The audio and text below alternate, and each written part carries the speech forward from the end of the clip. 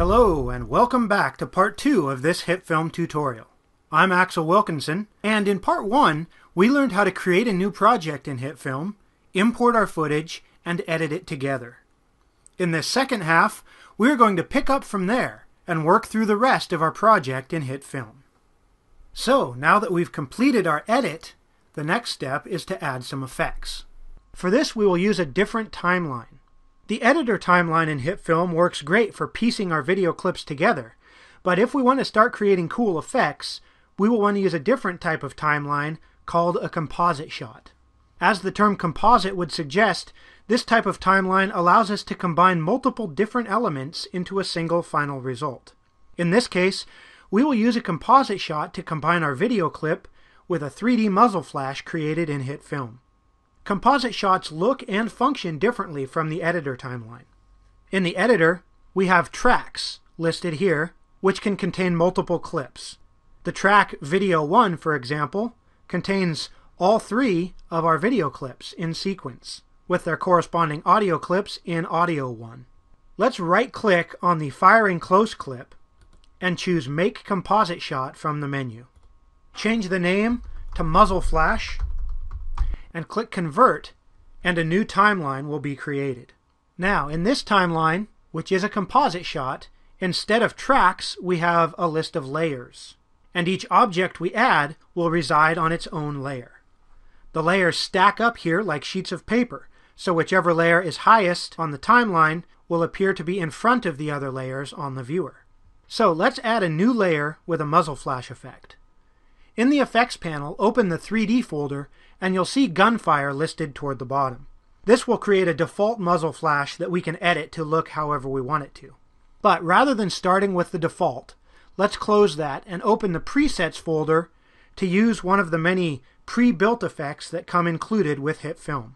Open the 3D Effects folder and then Muzzle Flashes, and we will select the Assault Rifle Daylight preset and drag that onto the timeline.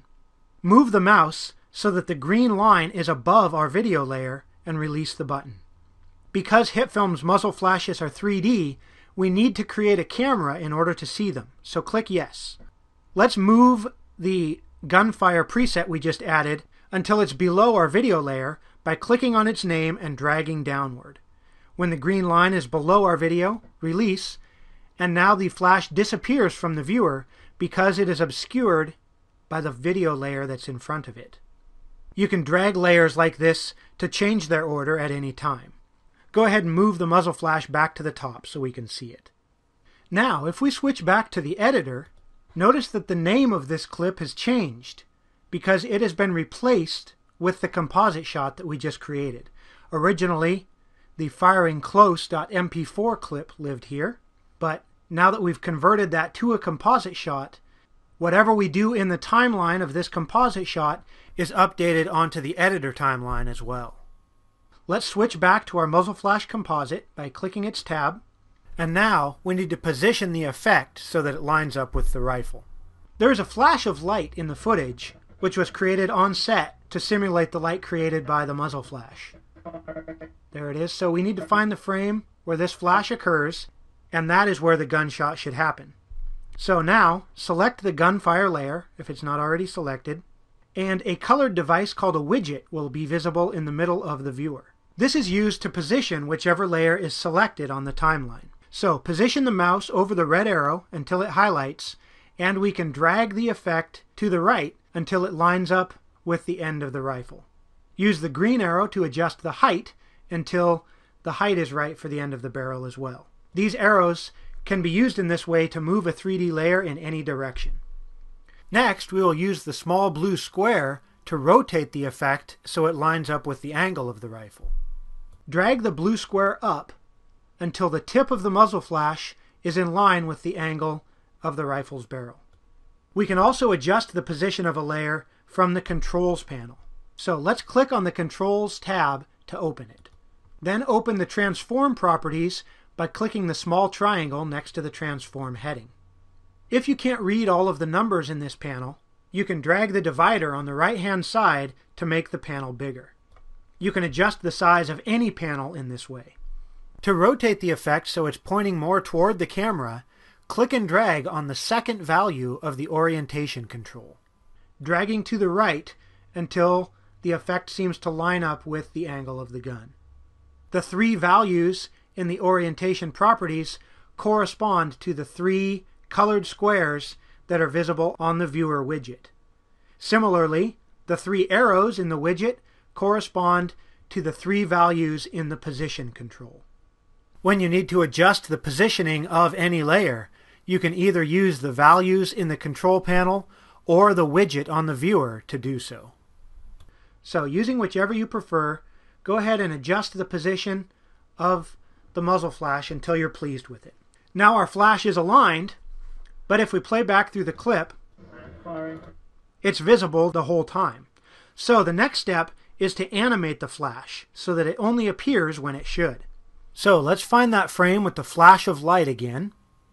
And this is where the muzzle flash effect should occur. So back in the controls panel, let's close transform and open the core flare and side flares headings. The core flare is this main flash which is coming out the barrel, and the smaller flashes coming out sideways are the side flares. At the top of each of these sections is an active control, which controls whether or not the effect is visible.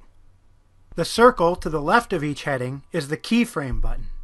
If we turn this button on for any property, you can then create keyframes to adjust that property over time. Go ahead and enable keyframing for both of the active controls. Now we will step backward 1 frame using the comma key. The comma and period keys on your keyboard, which also have pointed brackets, can be used to move forward or backward through the timeline 1 frame at a time. So press the comma key 1 time to step back a frame. And now we'll create a new keyframe for the active state by ticking the checkbox on each of these active properties to turn the effect off. If we advance a frame again using the period key, we can see that our effect is still turned on this frame because of the keyframe we created. So hit period 1 more time to go forward 1 more frame. And here we will turn the effect off once again by clicking the checkboxes. Now if we play through the scene again, we have a spiffy muzzle flash when the rifle fires. However, we can hear the director in this clip, so let's collapse our Gunfire layer, select our media layer, and open the layer properties. Here we'll have a mute option, and we can tick that box to turn the audio off for this layer to remove the director's voice. Switch back to the editor now, and you can see as we play through here that now the flash is properly placed and animated to match our Gunfire. But this final clip is noticeably darker than the previous 2, so let's add some color correction to it to make it match better. Click the muzzle flash tab again to open our composite shot, and in the effects panel, let's close the presets folder and open the color folder. Select auto levels, and we can just drag that to the firing close layer and drop it. Immediately you can see the layer gets much brighter as that effect is applied. Under the effects heading for the controls on this layer, we can see the effect listed there, and we can toggle this checkbox to compare before and after of what that effect is doing to the layer. Since we are in a composite shot, we could keyframe the properties of this effect if we needed to and change the effect it has over time, but in this case that isn't necessary. However, we will want to make one adjustment here, and that is to enable the select frame option. Whenever you use any of the auto controls, such as auto color, auto contrast, or auto levels, by default they are going to automatically adjust each frame of the video individually. But since we have a frame in this clip that is significantly brighter than the others, in this frame where the flash of light occurs on set, notice how much darker the background is than in the frame immediately preceding it. And that's the result of the auto levels adjusting each frame separately.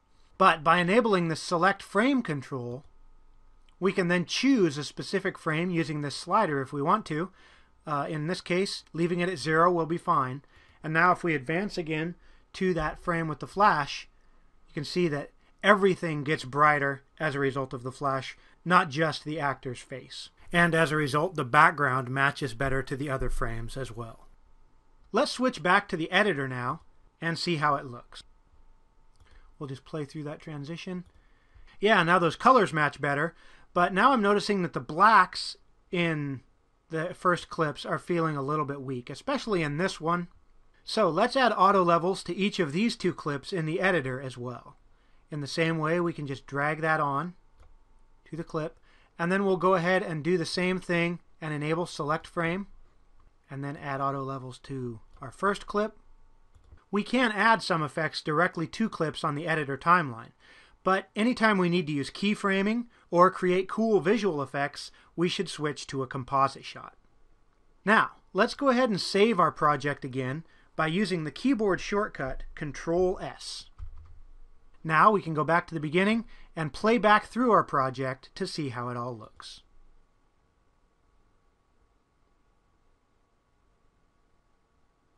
Now we need to add the sound of the gun firing.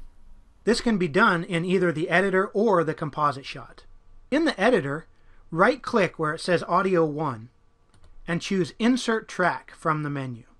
This gives us a second audio track where we can add our sound effect.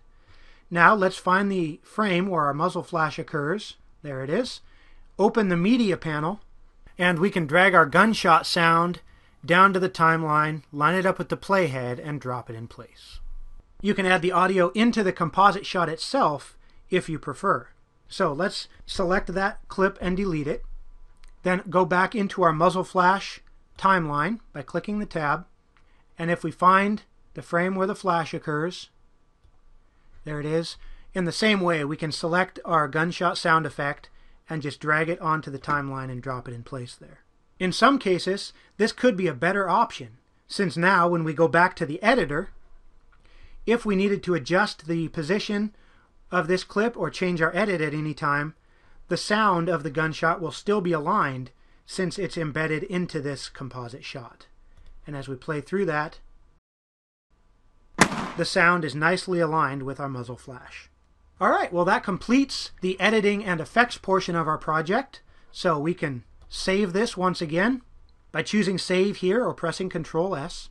And the final step is to export our project, which combines these clips which we edited together and the effects we created in HitFilm into a single new video file.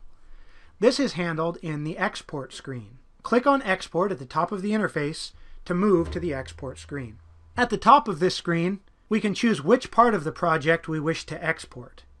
In our case, we want to choose the editor rather than just our composite shot. Setting the export area to Content Area ensures that only portions of the timeline that contain content are included in the rendered file. The format that you choose will affect what options appear in this lower portion of the screen. All of these options are explained over here on the right-hand side. You can also export directly to your YouTube channel by clicking the YouTube tab at the left-hand side of the screen. If you're using the HitFilm demo, only YouTube export is available. I'm going to choose Computer and export using the MP4 format and the default settings. Click Export, and we can choose a location for our video file and give it a name. Click Save, and the export screen will appear, and export will begin. As this progresses, some useful information will be displayed on this screen, including the time remaining and the time elapsed in the export. The progress bar will show you how close you are to being completed. And once the export is completed, you can close the window by clicking OK, or click the play button to immediately view your exported results. Well, congratulations! You have successfully completed your first HitFilm project. Keep practicing with the software, and I encourage you to subscribe to our YouTube channel, where you will find additional tutorials, such as the ones linked here, to help you learn more HitFilm techniques. And remember that you can always ask questions, discuss techniques, or share your creations on the HitFilm.com forums, where there is a whole community of fellow HitFilm users ready to assist you.